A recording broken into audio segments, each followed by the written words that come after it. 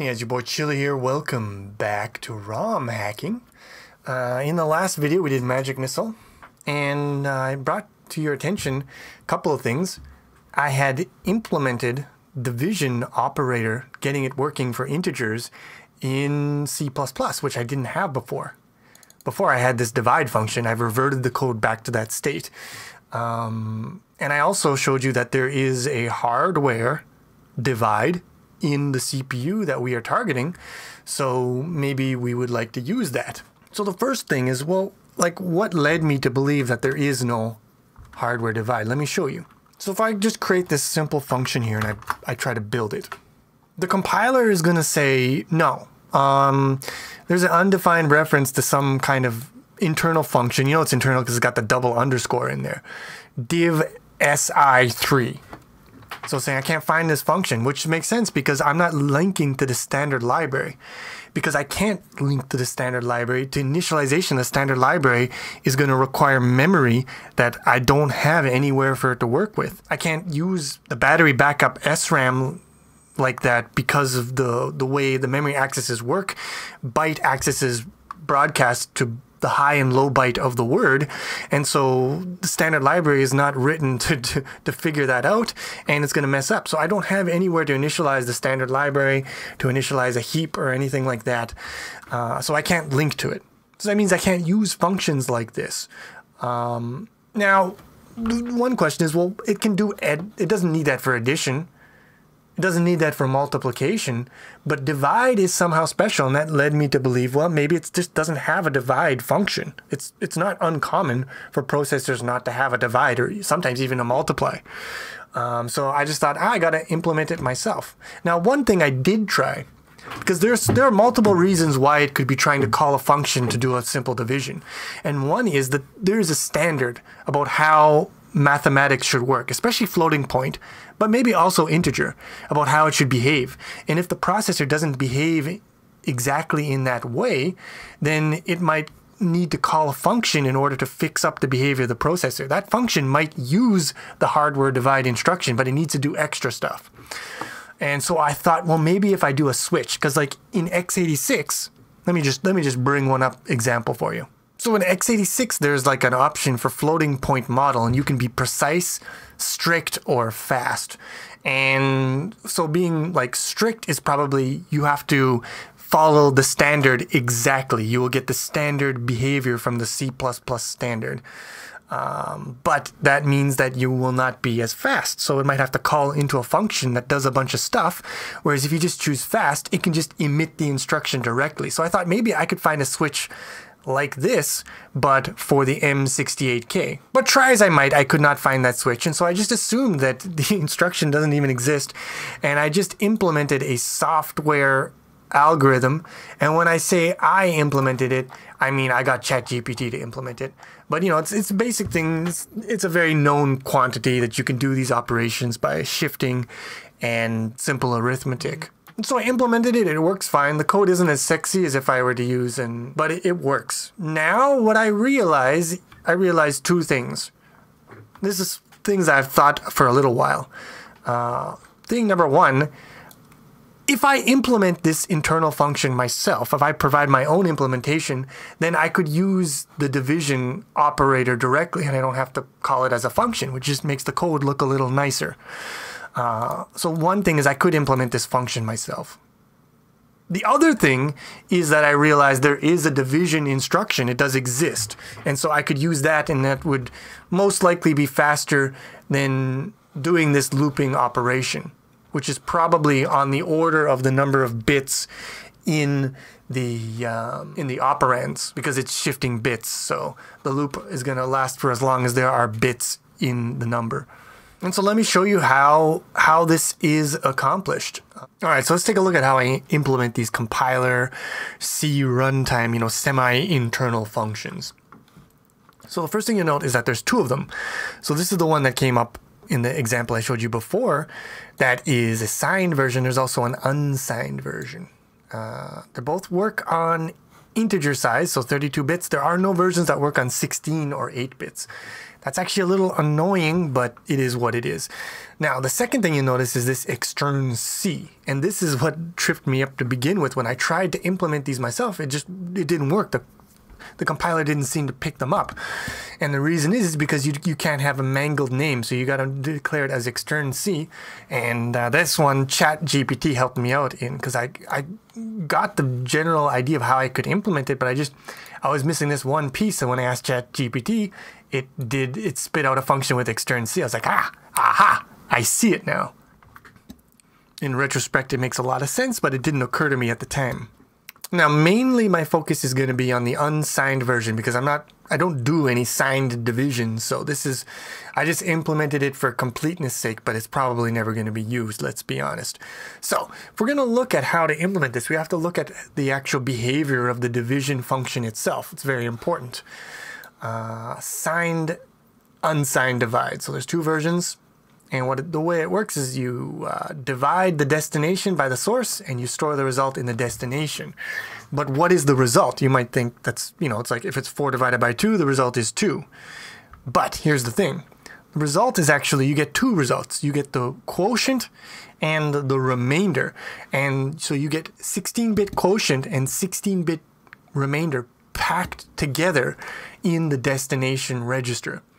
So that's very important. And the source, the thing that you're dividing by, or that you're dividing with, the divisor, 16 bits. So you can only divide with a 16-bit. You can divide into a 32-bit value, but you divide with a 16-bit. So already we're seeing, this instruction's got a few corners on it. A few corners that could create some cases for us. And one little implication that doesn't take a lot to realize is that, well, if you're dividing a 32-bit number by a 16-bit number and the result is going into 16 bits, it could be possible that your result doesn't fit in 16 bits. Divide 1,000,000 by 1. The result is greater than you can represent in 16 bits. So we have to check a bunch of cases and decide how we're going to live our life. And that's what I'm doing here. So the first thing I do is I gotta make sure that the divisor is 16-bit. Otherwise, I can't use this instruction directly. So B, which is the divisor, has to be less than this value. And also, there's the thing, the high word of A has to be less than B. If it's greater than B, then when you perform the division, the result is going to be greater than 16 bits. And again, we're going to have an overflow. And the result of the division is not going to be valid. So we check these two cases. And this is going to be the majority, if not all, of the division that I ever do is going to satisfy this. And when it does, we emit a division instruction that divides A, which goes into here, by B, which goes into here. And the way this inline assembly works is we specify, okay, so what things are going to be output? What C/C++ things are going to be output by this inline assembly? Well, it's outputting A. It's taking in A and B. And this is what extra registers get clobbered. And I don't specify any specific registers, so that's empty. And then I have to mask out the top 16 bits because that's the remainder and we don't want that.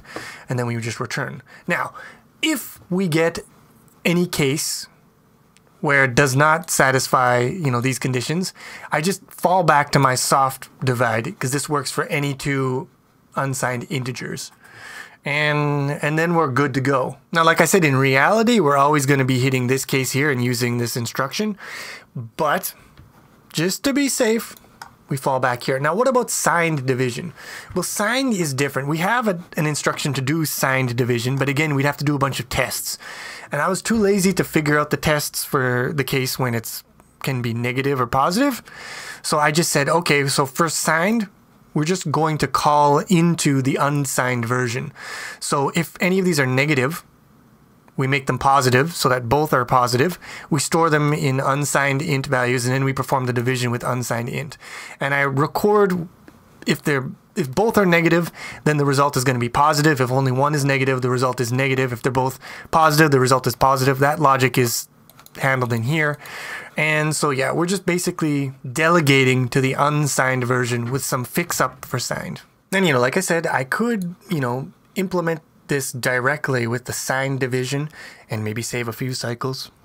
And I could also implement this division. So if I'm dividing by, for example, a 32-bit value, I could implement this using the assembly instruction and do a long division. I could basically do it in 2 divides, and that might save a little over, you know, running this function. But rule number 1 of a programmer is don't waste time doing shit that doesn't matter.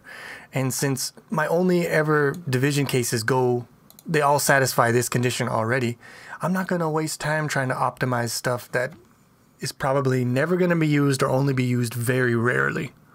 I still cover my ass, I still cover my bases, I make sure it's correct in all the scenarios. It'll give a good result because it might happen in an unexpected place and, you know, screw me over. So I make sure it's correct, but I optimize only the things that matter. And once I implement these 2, then down here, I'm able to, you know, replace these divide calls with just actual division operator, and things get cleaner. And it's also going to run faster because all of these cases, they all, you know, hit the result. They all hit the case where it's able to use the division instruction. They're down here as well. Now, I ran my code through ChatGPT and it said, you gave me some, you know, some ideas on what I could do better. I should check divide by 0 and, you know, do something like throw an exception, or in my case, I'm just going to return 0. Dividing by 0 just gives you a result of 0, and that's just what it's going to be. The other thing is I can improve the constraints here. So before it was just always register, register, register. But now I'm saying, yeah, the divisor could be a register, or it could be memory, or it could be immediate. So giving the compiler more free range to optimize this, saying we actually do clobber the carry condition register and all those condition flags. And just saying that this should match this here. Input and output should match the register being used. And that's that. There's nothing much. There's just some stuff that the ChatGPT suggested, and I figured that makes sense. Actually, since I'm doing a divide by 0 check here, I could probably remove that from here. Maybe I'll do that. But one very interesting thing, so let's take a look at, for example, do magic missile. Well, I gotta go back into my code here. So in do magic missile, we're dividing by 5, just dividing by a constant value. If I check my my listing, so we see here it's putting a 5 on the stack.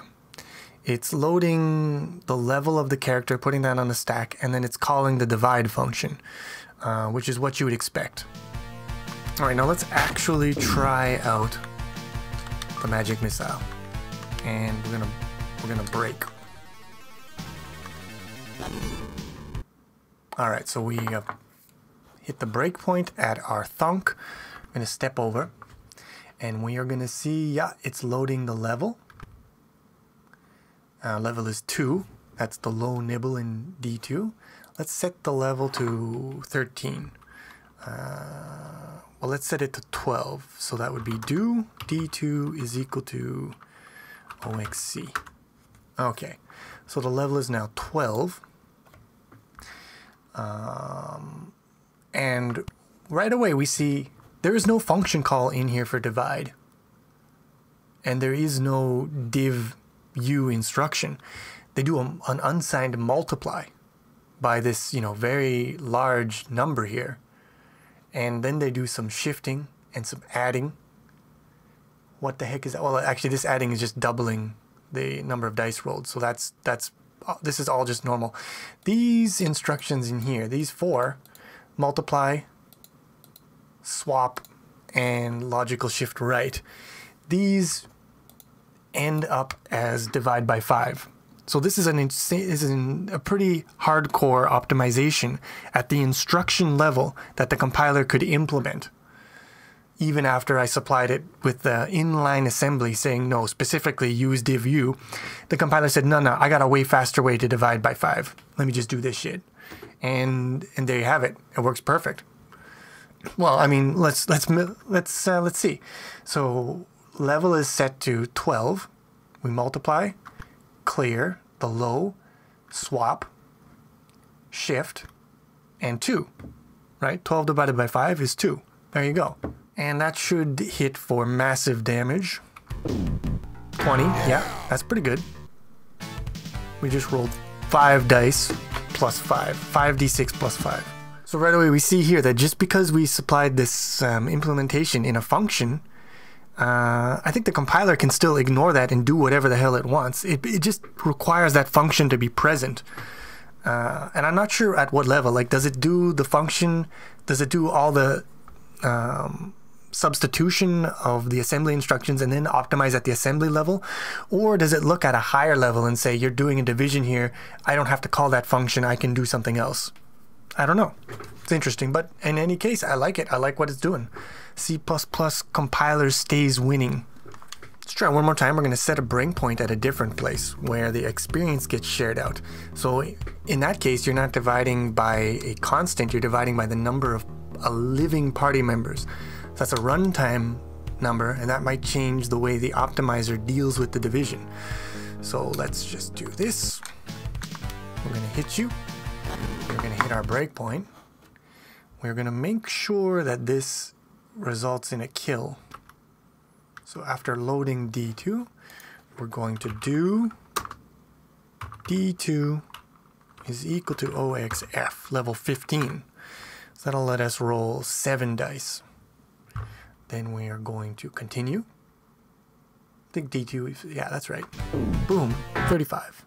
Now we hit the breakpoint for sharing experience. We're going to jump into here. And here, I believe we are actually jumping to the function, in this case, that does the whatchamacallit, the division. So I'm pretty sure that this is going to be the divide function. We're taking our parameters off the stack. Now we compare to see if the divisor is 16-bit. Now we check to compare the divisor to the high of the dividend. And then we do some, this is where we're comparing the high one. And if we branch high, okay. Now we're going to do our divide. Divide 0 by 1.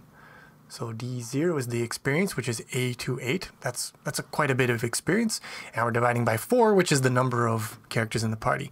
So here we can see when we don't divide by a fixed constant value, it basically just directly calls my function, doesn't inline it or anything. And that's fine. That's still way faster than what we had before doing the software routine in the loop. It's good stuff.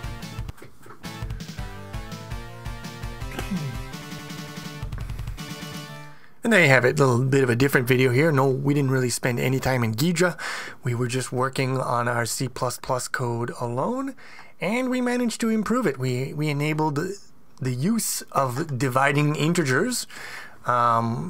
Basically, instead of hacking the ROM, we're hacking the compiler. And the results, as you can see, are pretty nice. And honestly, I think this basically wraps it up for version 2 of the patch.